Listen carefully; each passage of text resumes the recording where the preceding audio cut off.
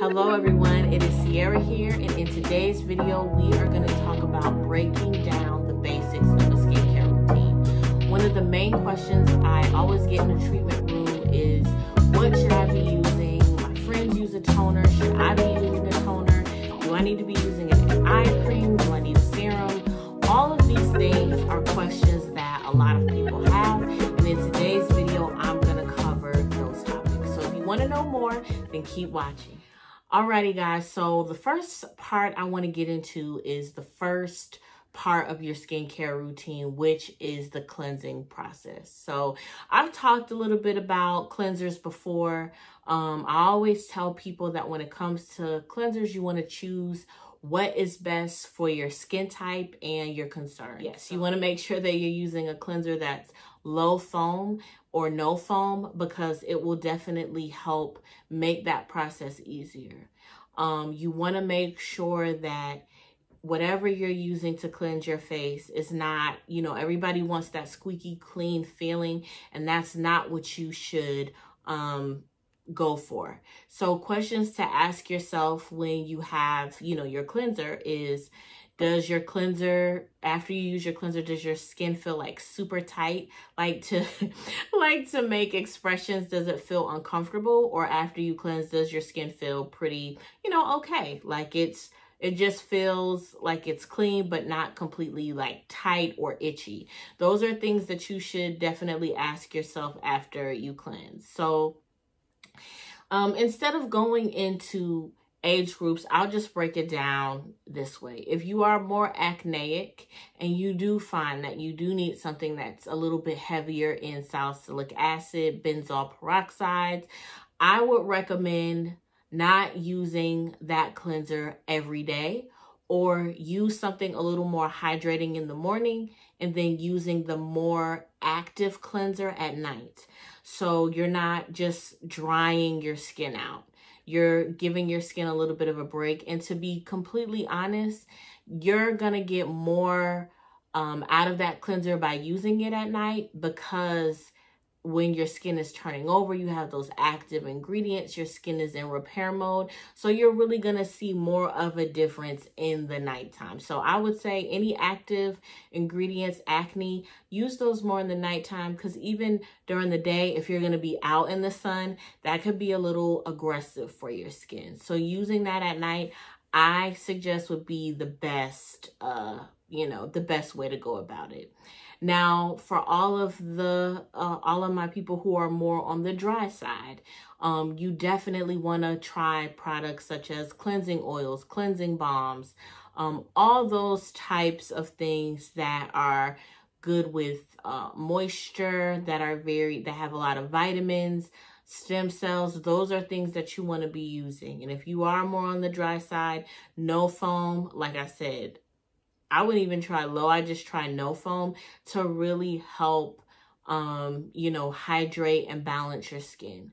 That is super, super important. Really, cleansing sets the tone for how the rest of your routine is going to work and how effective it's going to be.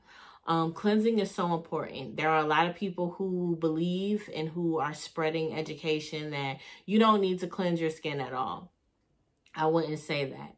I would say you definitely need to cleanse at night because you're out in the environment. And then in the morning, of course, you may just need to refresh. Now, when I say refresh, that's still a cleanse, but you may be able to do a lighter option. So maybe just a cleansing oil or a cleansing balm or like a jelly cleanser.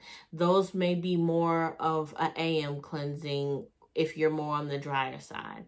Or even if you're oily, just use something that's a little bit lighter, but just to cleanse the oils off from the night before. But you definitely need to cleanse AM and PM, and especially PM if you've worn makeup, if you've exercised, sweat, all of those things need to come off.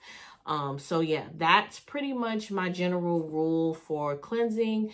That's what I recommend to do and to make sure that your cleansing can be effective.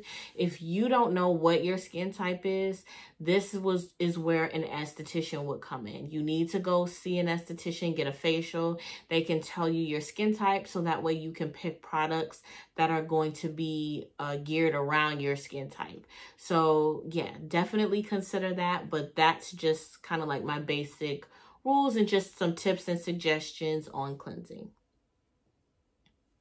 All right, so for my step 2, or the next step, usually is toning.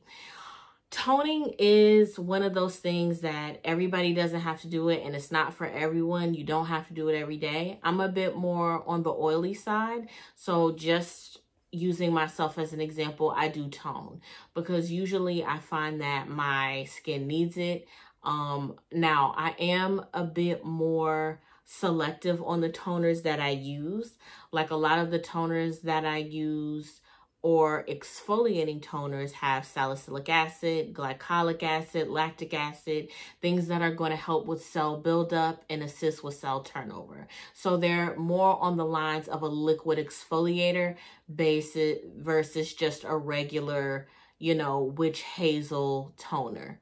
That's more of what I'm looking for, especially because I'm past the point of 25 and I still get breakouts. So I use more of an acid toner versus just regular witch hazel.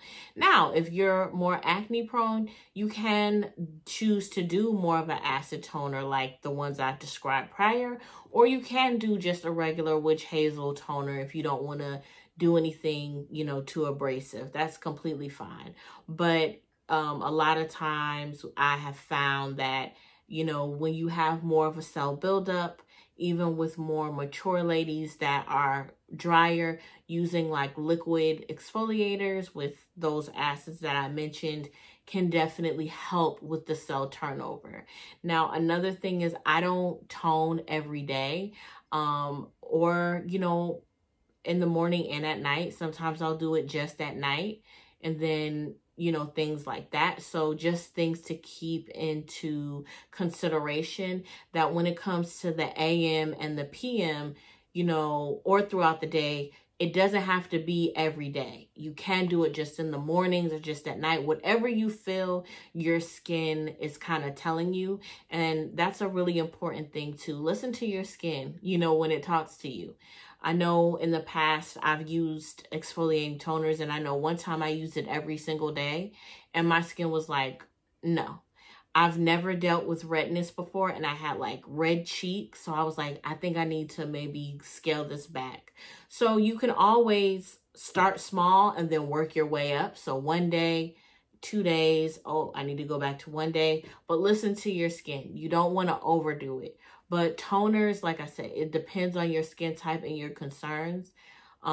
Sometimes if you're more on the dry side, you may like a little refreshing toner, like a rose water spray, or a toner that maybe has hyaluronic acid and you mist yourself. So things like that can be very hydrating. You can even mix and match. So like in the morning, you can do a toner maybe that has hyaluronic acid in it. And then at night, you can do an exfoliating toner or an exfoliating liquid that will help remove the dead skin cells. Now, depending on the percentage of your different acids, if you choose an exfoliating toner, you may not have to exfoliate. So you may not need an exfoliating cleanser or anything like that. That may be enough exfoliation for you. But I like to just use it as a disclaimer. You don't want to, you don't look at it as a replacement for the other. Make sure you do your research before you decide, like, I'm going to do this versus this, okay? So that's really just the general rule about toners. Not everybody needs one. Not everybody has to have one.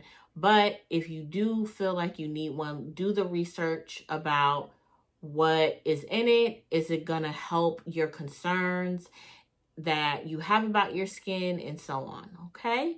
All right, so let's take a look into our next topic. All right, so for the next part, this is usually the exfoliating part. So generally when we cleanse, we tone, this may be an exfoliating day. So when it comes to exfoliation, my general rule of thumb is that you want to do it on average 2 to 3 times a week. I have found that when it comes to people, they're either doing it way too much, or they're either doing it, it's either way too much or they're not doing it enough. So you really have to make sure that you're staying on top of it, because as we age, the window of our cell turnover period will drastically slow down. So in school, we learned the time it takes for your skin cells to turn over is usually 3 to 4 weeks. That's the cycle, right? But as we age, that window gets bigger and bigger and bigger and bigger. And what we have to do is we have to make sure we're helping it along. And that's where exfoliators come in. Now, there are many different types of exfoliators. You've got scrubs, you've got liquid exfoliators, like I mentioned earlier, salicylic acids, you have enzymes that also incorporate acids. So there's a lot to choose from. Some of the popular ones that I like and remember are the Ahavaha by Murad, the AHA, the BHA exfoliator with the little beads in it. I found that very nice and gentle and just super effective, because you're getting a chemical as well as a physical. So the beads you have to manipulate to do the work, whereas and it has the acids in it that also assist in your exfoliating process. So those are things to really, consider. Like I said, 2 to 3 times a week. Depending where you are in the season, you may have to do a little more. Maybe you can get away with less.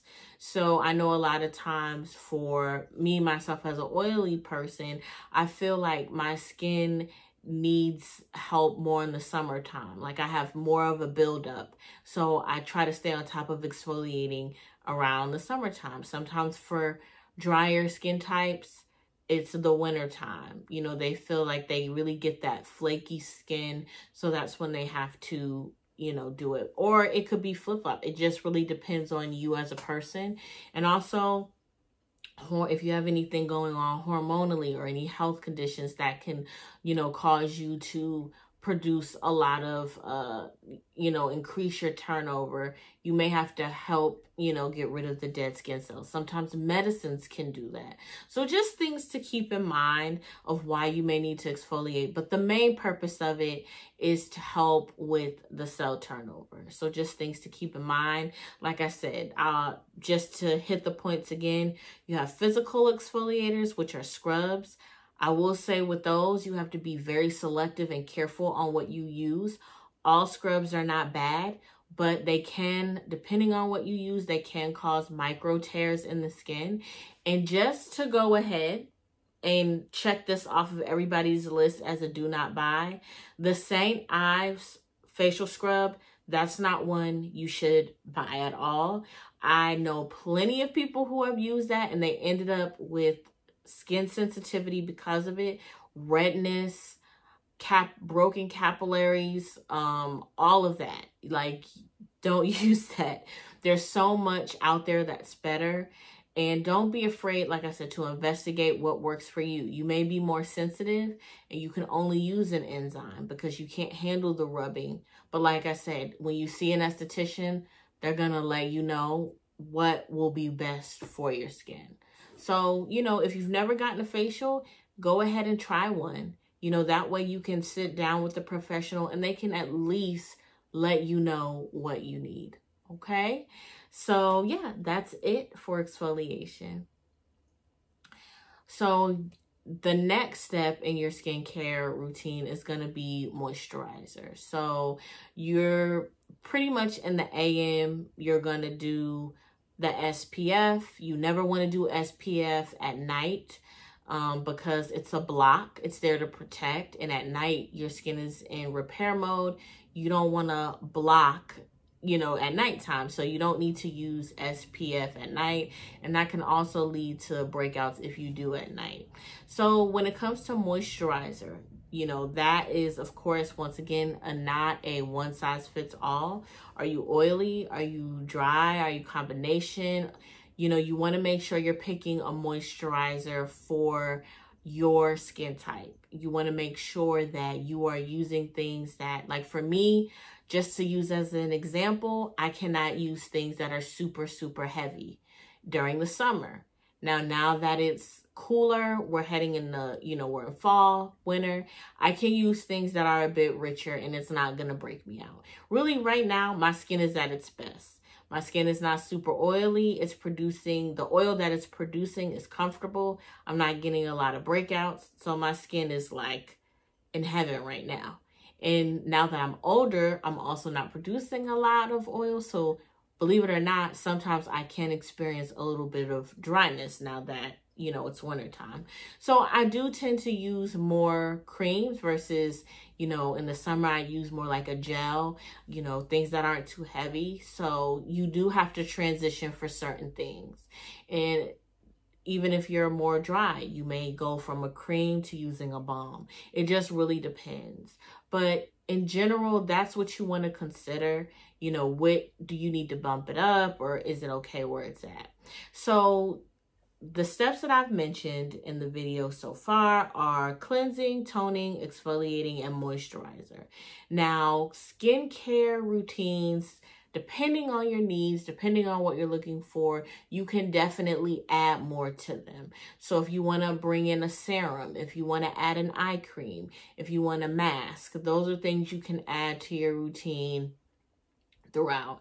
Another thing I want to talk about is devices. So this is a device that I recently purchased not too long ago. This is from Vitality Planet.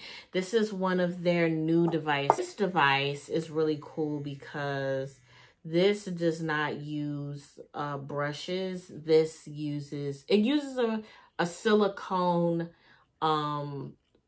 head, but you can replace it, you can remove it, and it's different heads. Like there's one that's a massage head that all I do is I just pop it on and then I go about cleansing. I like the silicone because it's more hygienic, it's less abrasive. And one thing I often tell people when they're using things like this, or if you have a Clarisonic, do not add pressure. You don't want to it's too abrasive. So what you want to do is you want to put the device and move the device where you want it to go, but don't add pressure because you can hurt your skin that way. Now, what I like about these new, they're not new to the market, but the more science we get, the better the devices get. This is a LED red light therapy device. So you can use this. And if you don't know what red light is for, red light is good to build collagen. It's healing, builds collagen. It's very anti-aging, so all the things that I'm concerned about. Another great device is the stem light device. I have that one as well. I use that more in treatment room. I use the purple light, the mix of the red and the blue for acne and healing as well.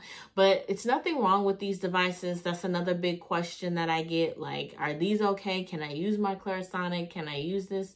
Of course you can, but all things, of course, in moderation. And also too, I tell people, especially with the Clarisonic, if they have the brushes, you don't have to use it in the morning and night. Sometimes pick a time where you want to use it. I'm a big fan of doing more at night. So I always say, if you're going to do it at nighttime.